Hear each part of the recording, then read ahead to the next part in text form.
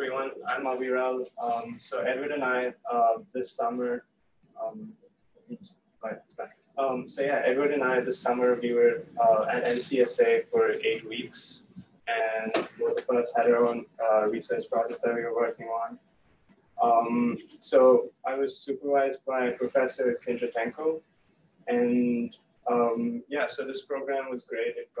It gave me a chance to travel across the U.S. and learn very interesting things. So my project was fall detection, and the motivation for this is that in places such as old age homes or places where elderly people live, falls can cause severe injuries and can even be fatal. So the goal was to create an end-to-end system that can, taking live input video, predict whether someone has fallen down or not.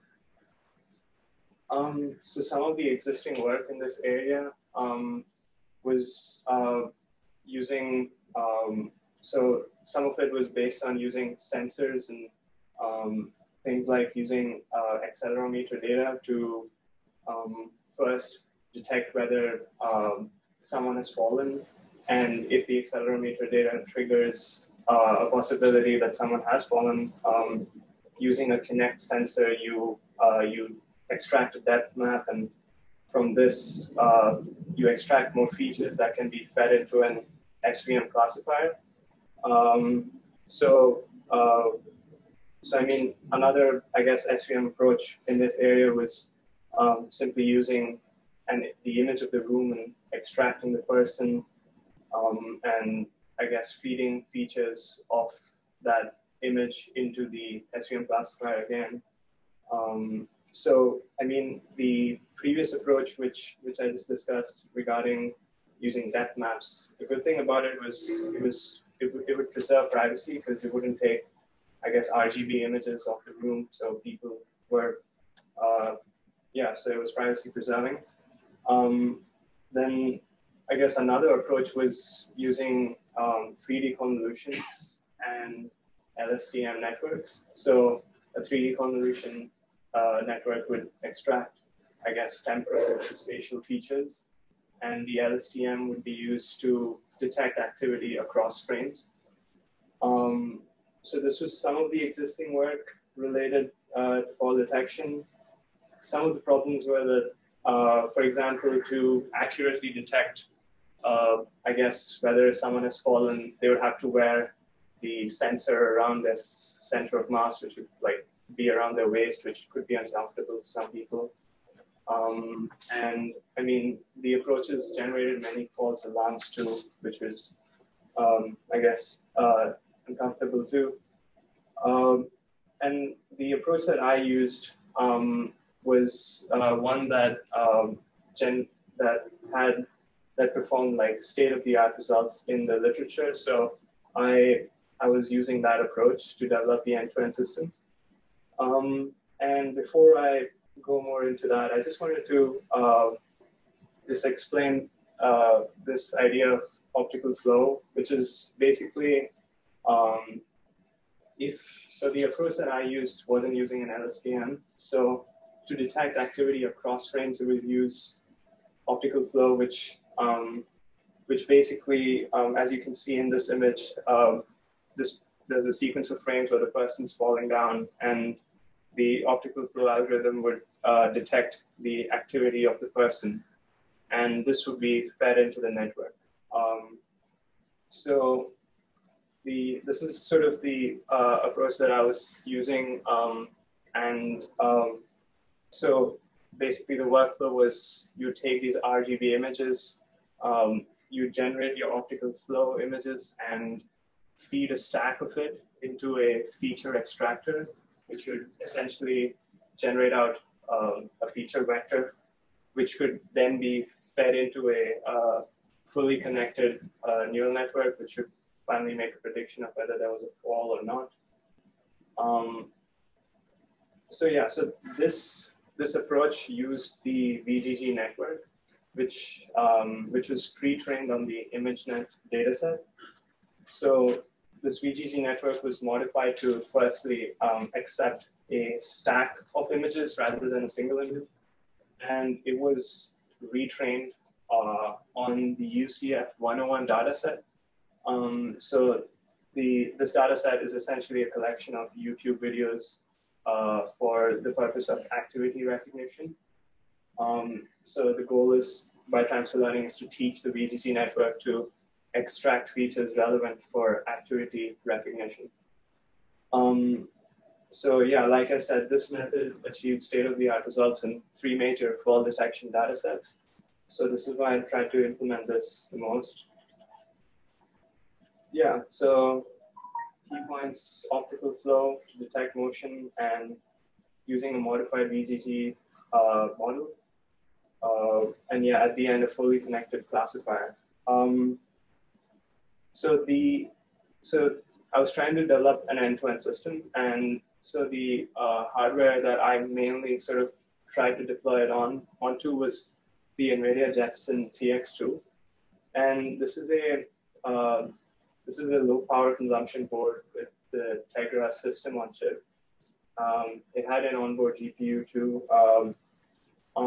So this kind of like a Raspberry Pi, it allowed to set up a full environment where you could, I guess, do your development, and allowed to, it also like set up like major libraries that you would need for performing inference, like OpenCV, CUDA, and also TensorRT. So now TensorRT is a library for performing inference, specifically on NVIDIA hardware.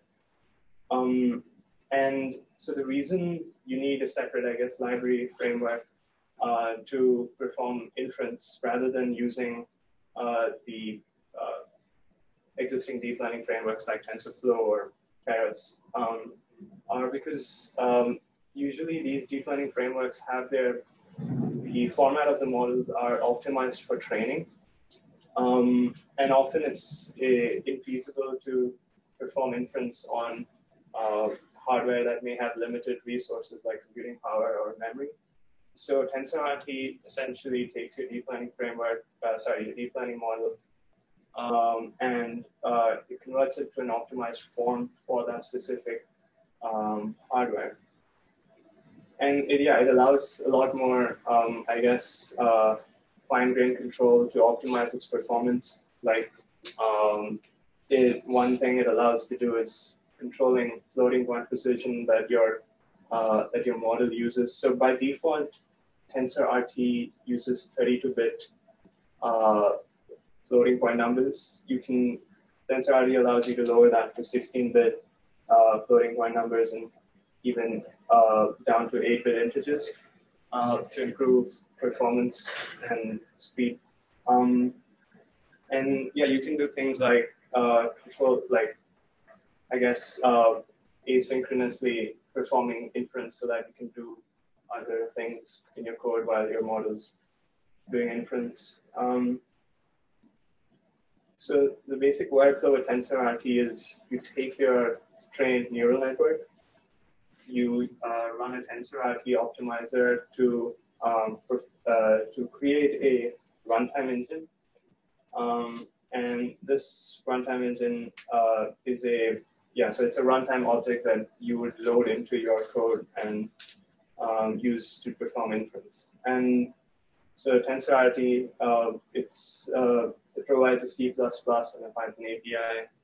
I mostly stuck to using Python because it just made data manipulation easier with all the existing Python libraries.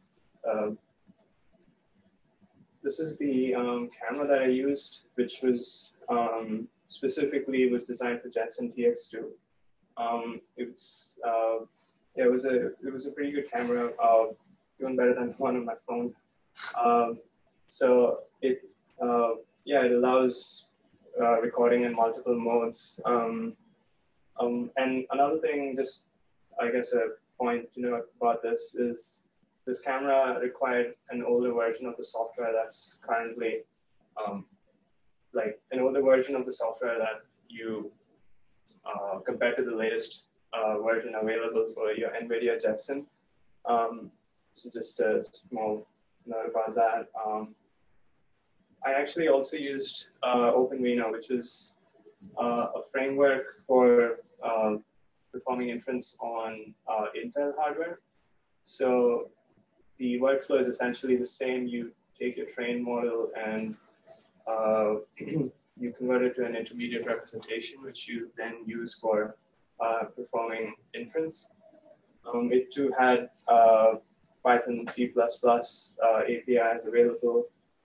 And just from my experience of using it, I found that TensorRT allowed for more fine-grained control to optimize its performance, your model's performance, I mean. Yeah, so I used OpenVINO with the UP squared device. Essentially, yeah, it's the hardware that was developed. It's hardware that's developed by Intel. It came with OpenVINO setup and did it with a GPU available, but the one that I was using didn't have one. And yeah, I later on just switched to using the NVIDIA board since it gave higher performance because of the onboard GPU. So yeah, so TensorRT and OpenVINO, they both, like I said, you take your deep learning model and you convert it into an optimized form. So they both support the common like deep learning frameworks like TensorFlow or Caffe. OpenVINO just gives a bit more direct support for a few other deep learning frameworks. But one thing to note is if you want to use, I guess, some other format that TensorRT and OpenVINO don't directly support, you need to use something called ONNX. And so that's just my next slide on that. So yeah, so ONNX is like a format that you can use to convert between different deep learning frameworks. The reason why you might want to use something like this is because different deep learning frameworks have different capabilities. So something like TensorFlow or PyTorch, they allow you to define complicated network architectures or novel network architectures. Or if you wanted to use something, or if you use something like Keras, that would it's very easy to use API, will allow you to quickly just define a network and train it and use it for whatever you want. And something like maybe TensorFlow Lite, which is used for performing inference on mobile phones. So maybe you use some deep learning framework at some stage of your development, and at some point to deploy it, you need another deep learning framework. And so to convert between these formats, you use ONNX. So it provides like a common underlying representation for the computational graph. So yeah, well, and essentially my approach to the whole, my approach that I ended up overall with was I took my, so the VGG model, that is the feature extractor, I trained these in Keras, and also the fully connected classifier at the end. I trained both of them in Keras and converted into an ONNX format. And yeah, so TensorRT has a ONNX parser that can read your ONNX format and build an inference engine. So essentially the workflow to just detect faults in real time is pretty straightforward. You read an image from your camera and you build an image stack and feed it into a network and obtain a prediction and just repeat. So that's what I had at the end. And I used the TensorRT API to perform inference and used OpenCV to manipulate images and to also compute optical flow.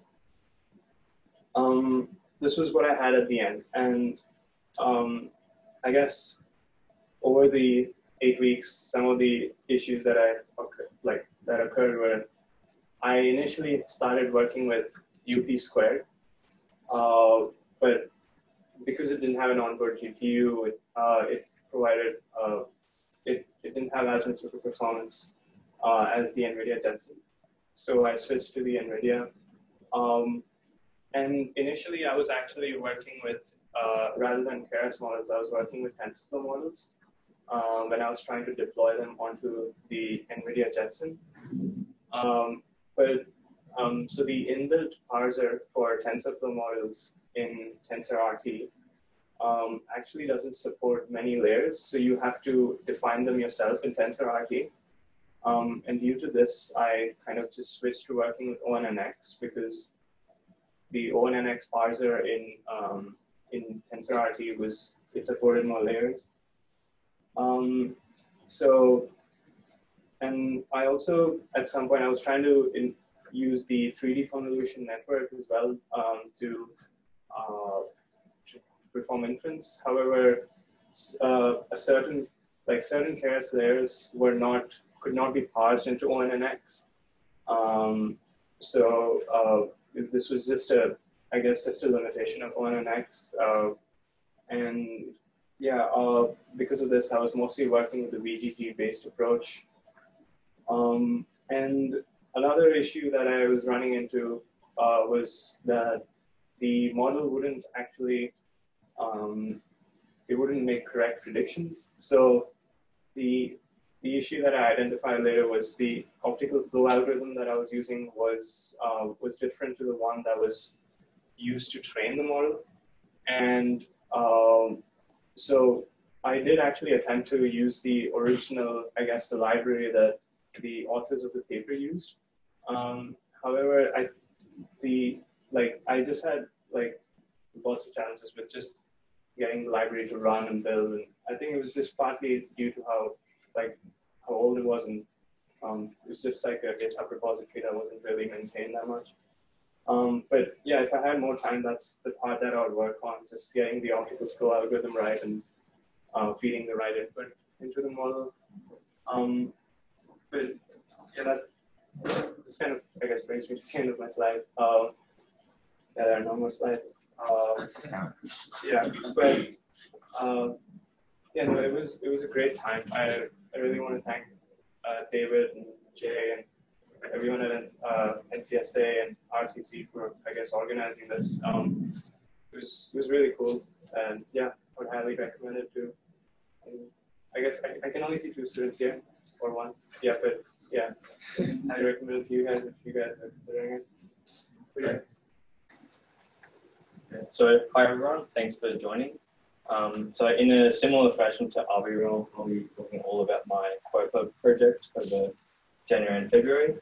And my project's all about scaling deep learning models in astrophysics. So it was an 8-week research internship at the University of Illinois at Urbana-Champaign, and so this campus is situated about 2.5 hours south of Chicago. So yeah, that's where we were for 2 months. And it was at NCSA, the National Center for Supercomputing Applications, and it's kind of like similar to RCC in a way. So a little bit bigger, but they cover many disciplines of research, so visualization, biology, physics, AI, and they involve themselves with like industry partners to always work with the latest technology.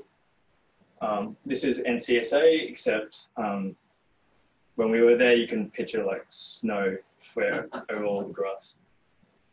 So just a bit about me, so you understand like where I came from going to this project. So I'm a mathematics student, mostly doing statistics and computer science over 3 years before this program. And I was introduced to high performance computing through the UQ's COSC 3500 subject. And yeah, I was new to research at the time, like working on a big research project, and probably ironically, I was new to neural networks. So I've learned a lot in this time. So as I said, my project's all about scaling machine learning models in astrophysics. In other words, like parallelizing the training of these models. And in general, problems in astrophysics can be quite high in complexity computationally. So, and that's because you're usually modeling space-time coordinates, so like a region of space at every point in time. And there's usually a lot of parameters in your model to estimate. So running these models, it could take, on like a single computer, it could take a very long time depending on how accurate or like how big of a problem you want to tackle. So it could take days to weeks. And so my goal is to be able to parallelize this training to many GPUs and cut down this training time. So there are a few models that I worked on. I'll come back to explain them later, but most of my work was more around the computational side. So I'm not a physicist either. So yeah, I'll stress that.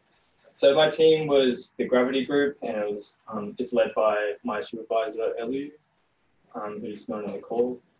And this group, the research areas they focus on is gravitational wave, astrophysics, astrodynamics, and multi-messenger astrophysics. So they're typically modeling black holes and neutron stars.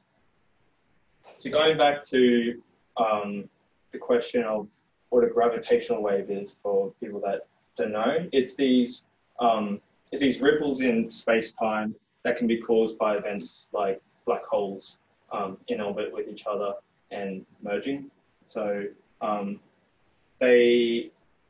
we can actually measure these ripples in space-time, and this is this gravitational wave at the bottom left. So when they're just in orbit, you get like a periodic function, and then once they start to merge, then your gravitational wave is it increases, and then once they've merged, you see that drop in the gravitational waves. So this is we only first observed gravitational waves in the past decade, so it's a pretty recent research area. And so Gravity Group, they use deep learning to analyze these gravitational waves. And so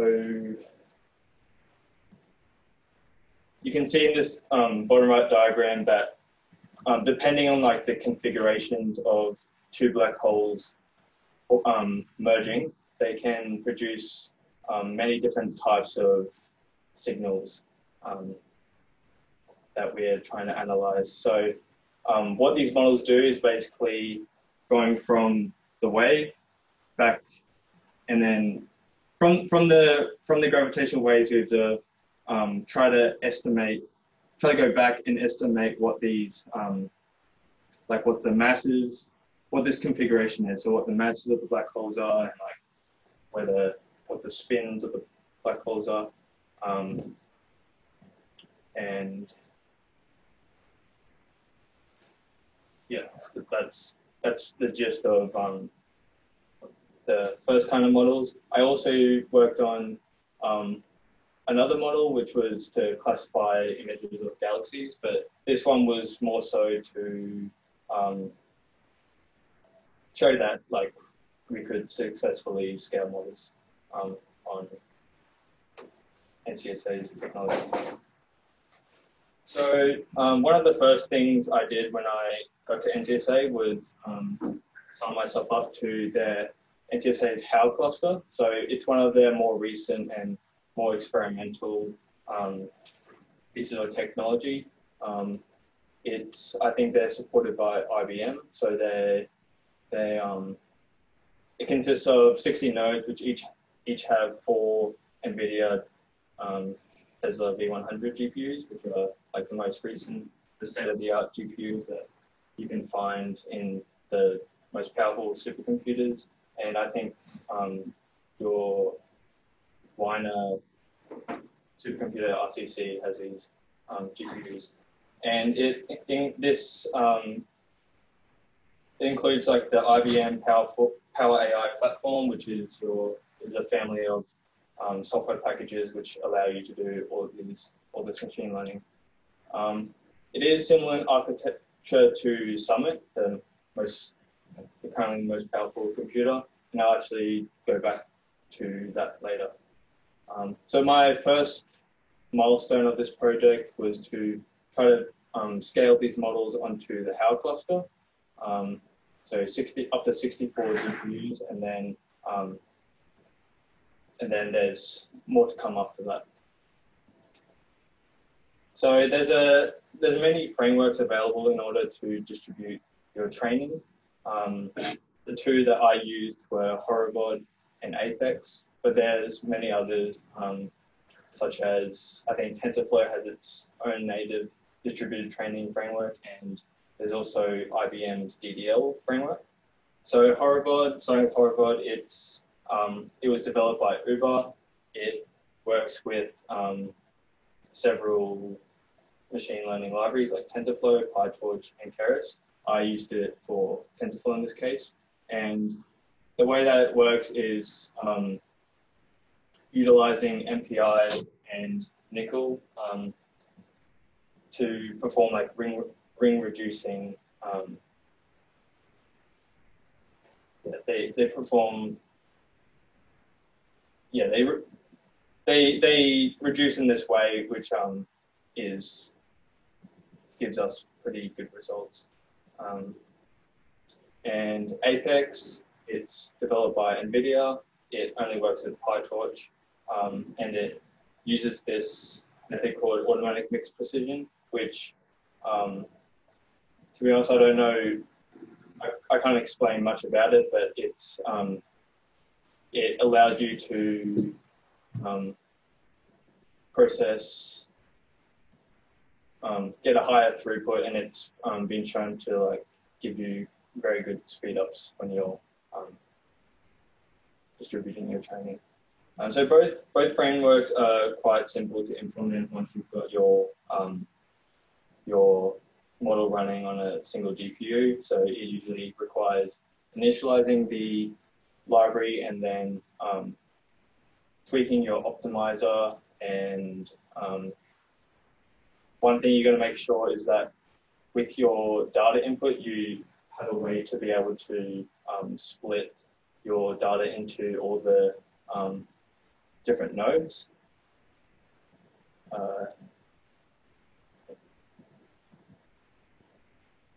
So now talking about what I did at NCSA. So obviously I was implementing the distributed frameworks into the existing models.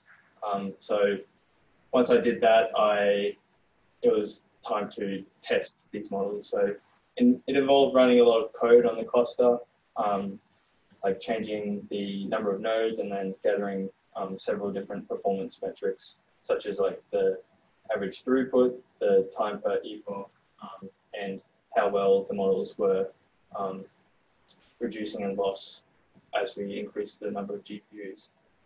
So these jobs can be pretty long. They range from anywhere between a few hours to a few days. So there's like a lot of waiting you have to do to gather your results. And just one thing about deep learning, sometimes you just have to basically trial and error, and like see like whether you're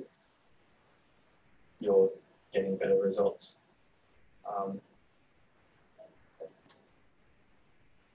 So in the end, I was able to successfully scale all these models on Howard's cluster. So one example, one plot that was produced is this one on the right. So you can see like we're achieving pretty linear scaling, and you can't really see much much decreases in your efficiency as you increase the number of GPUs. And that's partly to thank the hardware of HAL. It's very, very, very recent. But yeah. So now what's next is to go further with these models. So that involves, we want to run it on more GPUs and open up the scope of the problem. So far running these models on HAL, we actually restricted our problem domain, and that just because it's like such a large problem. So now that we have more GPUs, we can open up to the whole problem. So problems are encountered in this program. So fortunately, Horovod and Apex, they're developed by pretty smart people. So it's they do the hard work for you, and if you've got like a good data input and you've got a decent model, then it can be hard to, and good hardware, it can be difficult to mess up here. But as you increase the number of GPUs, you may need to do some minor tweaks, such as like tweaking like the learning rate and other hyperparameters. Some other problems, there are some other problems, like in one case, the loss of our model wasn't decreasing, it wasn't converging as we increased the number of GPUs, but this was more of a problem with the model, not really with the scaling of it. And yeah, there was also a pretty major bug on HAL where Horovod wasn't able to scale on the full cluster. Just some nodes, it was unsupported. I'm not sure if we've resolved that problem. Okay, so life outside NCSA. So during this 2 months, I was able to do a bit of traveling, and I also got to do a tour of NCSA's Blue Waters supercomputer. So it's pretty impressive. Pretty impressive building and like a massive room with all your that holds your cluster. So these photos here are during my tour at the Blue Waters computer. Then I was able to go to Chicago. So there's a picture of Chicago, and I was also able to do some skiing in Canada and to Niagara Falls. So it was a lot of fun outside of outside the project as well. So now that we've so at the moment we're only at the stage where we've successfully scaled on HAL. The future plan is to go further, and we're actually we want to run these models on Summit. So yeah, so now we have 64 GPUs so far, and we want to scale that up to hundreds of GPUs, and that's estimated to proceed like end of this quarter or into the next quarter. So stay tuned for that.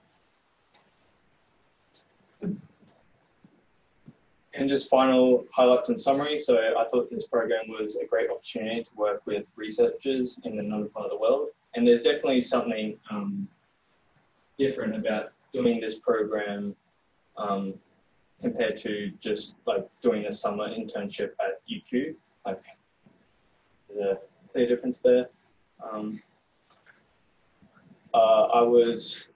It allowed me to dive into real high-performance computing problems and use AI for scientific research.